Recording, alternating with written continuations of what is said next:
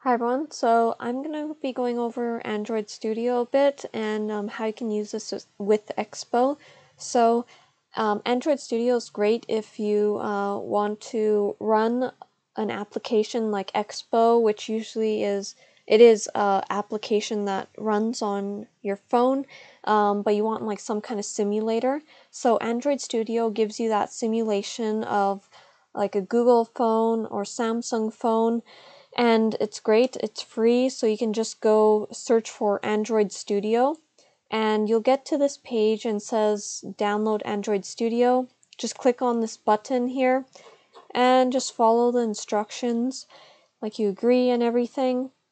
And eventually you'll start downloading and you just need to follow the prompts once it's done downloading, and just configure it and install it on your computer.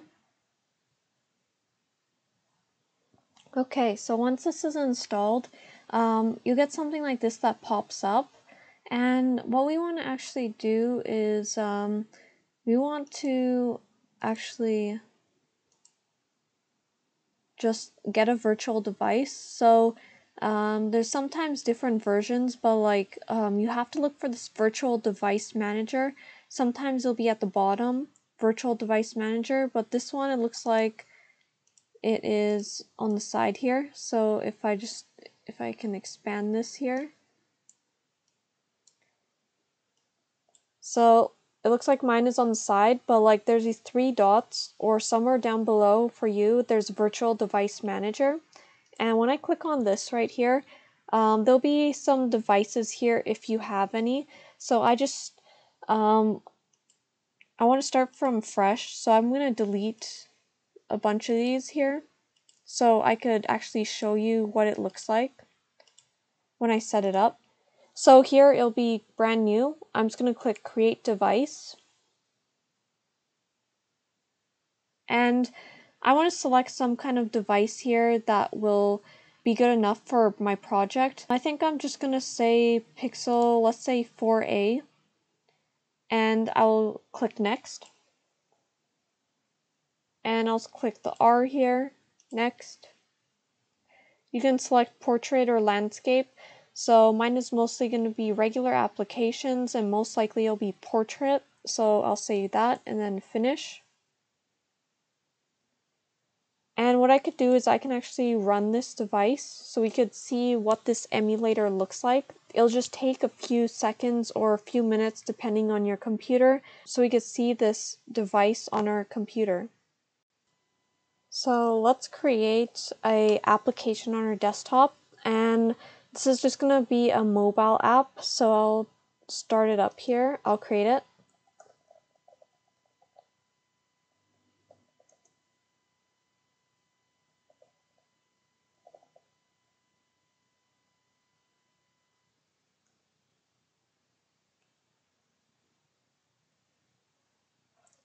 Alright, so once it has been installed, you'll see that mobile app on our desktop. I'm just going to drag and drop it in here, just so we could see all the files.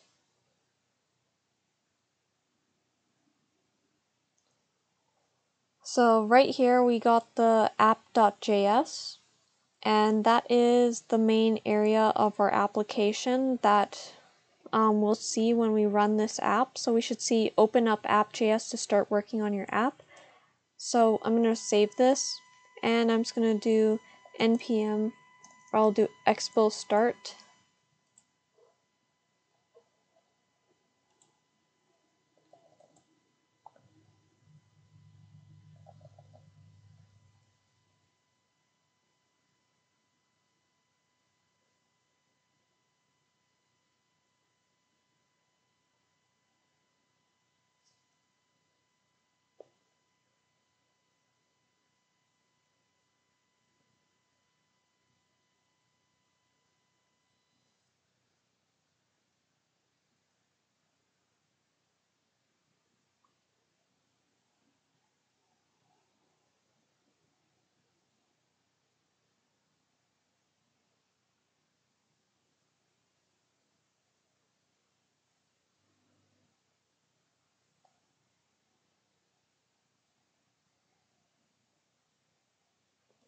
And as you can see here, we get this QR code that you can either scan or you can just actually press A to open up with the Android, and this is what we have on the right side. So I'll just hit the letter A on my keyboard and it'll start downloading Expo and also open up Expo so then we can see this application running on this simulator.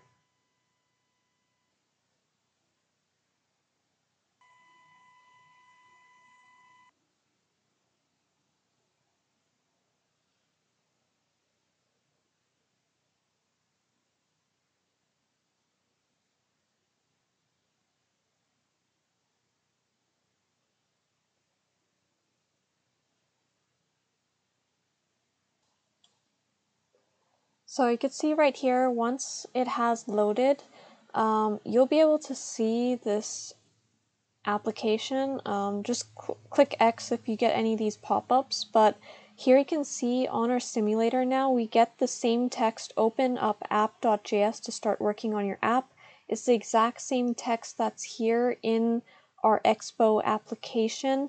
So now you can see how we can connect this code here to the Android Studio simulators in order to see our application instead of using it directly on our phone and using a tunnel in order to scan the QR code.